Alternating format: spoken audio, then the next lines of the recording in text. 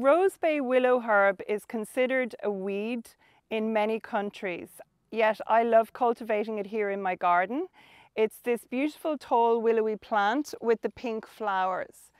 And something which is really quite bizarre, up until last year, only the seed pods gave me prints in the dirty pot. But last year and this year, it must be to do with our weather conditions, I'm getting really beautiful prints from the leaves as well. And this is an upcycled linen tunic that had a 40-second dip in rust water, and it's eco-printed with leaves from Rosebay Willow Herb.